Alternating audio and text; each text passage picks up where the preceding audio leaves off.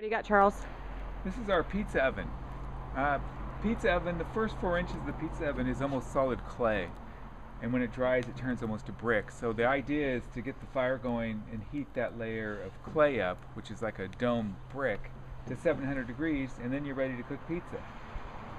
You just have to start the fire outside, then you can slowly push it in, and that's how you heat up the pizza oven. When you're cooking pizza in the Cob Pizza Oven, you always keep a flame going with some logs going on top of the coals, because that heats the dome and bounces the heat back down on the pizza, and so you're doing a radiant heat on the top, which cooks the pizza in 2 minutes or less.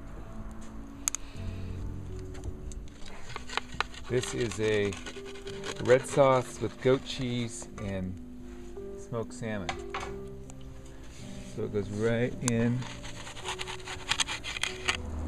So I'm just taking the temperature of the dome in there, and as you can see, it's 806 degrees.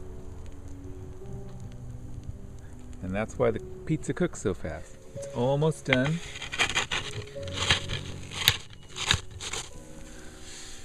Oh, that is perfect. Smoked salmon and goat cheese.